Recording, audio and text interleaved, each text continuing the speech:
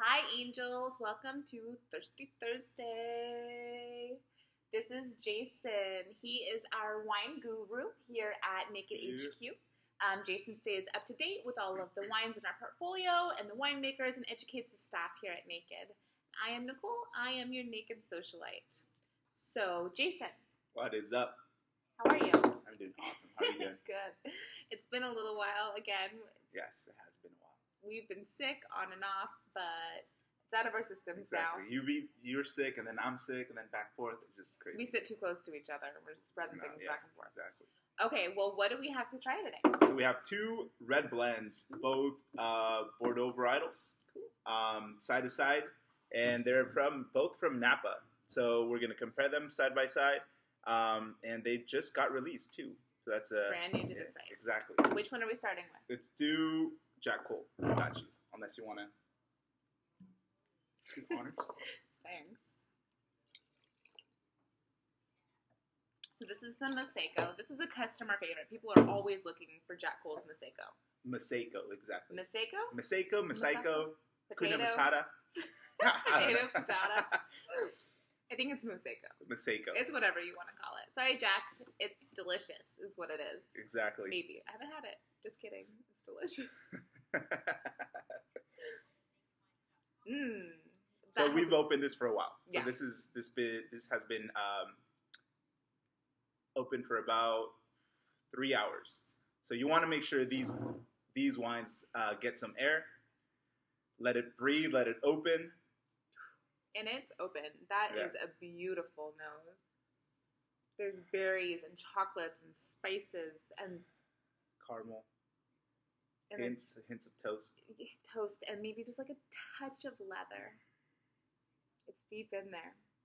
Well integrated fruit and oak. Gosh. So this is one of those smells. I wish I had a study in my home and it smelled like this. A lot of fruit.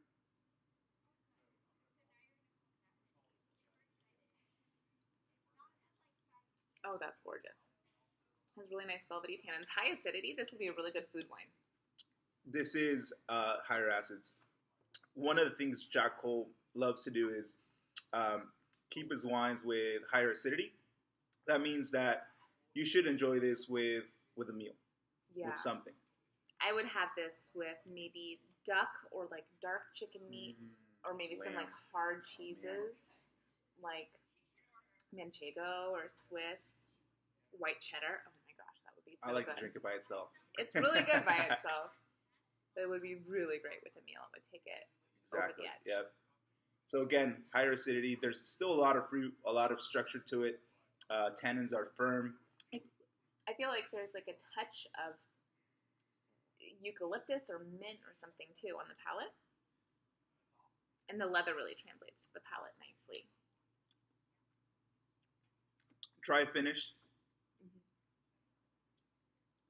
It's really good. That is really good. I see why it's an angel favorite. Good job, Jack. Yeah. All right. We remembered our bucket this time. All right, and Jim is a big angel favorite. He is so interactive with the angels and really takes their feedback into account.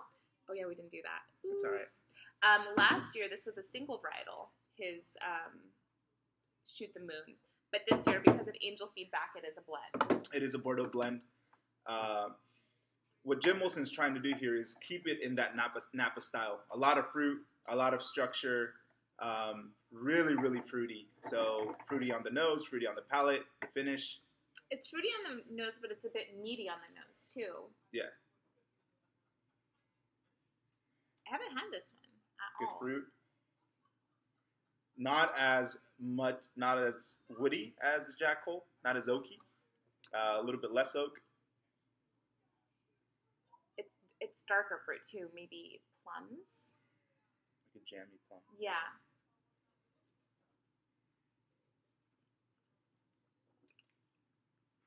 There's a touch of residual sugar on the palate, which is nice. Makes your mouth richer. Mm-hmm. Feels richer. It's not a sweet wine per se, but there is that hint of sweetness that would make I would love like dark chocolate with this. Yeah. Or a heavier, some meats as well. It's dry in a way, but there is a touch of RS there. that Nice. gives it a nice, rich feeling. Nice tannins. It's a Yep. balanced wine. It's not overly sweet because Jim took care to balance it. Tannins and acid give it a nice balance there. That's a good one. It's interesting that these are both Napa Valley and Bordeaux blends, and they're so different. Totally different winemaking styles. End result, different wines. Yeah, you could do a side-by-side tasting of these and absolutely see that there are different winemaking techniques taken into account. And yeah. This could be like nice dinner wine. This could be like after dinner, enjoy with like chocolate or something. Yeah. We should have a dinner party. Just so we could drink all of our fabulous wines. Awesome. Well, thank you for sharing with us, Jason. Thank you guys. And I hope that you guys will try these and give us your feedback. We're always looking at the reviews, and like I said, the winemakers are as well, which is why this one is different this year. Exactly. Your opinion matters. Cheers. Cheers.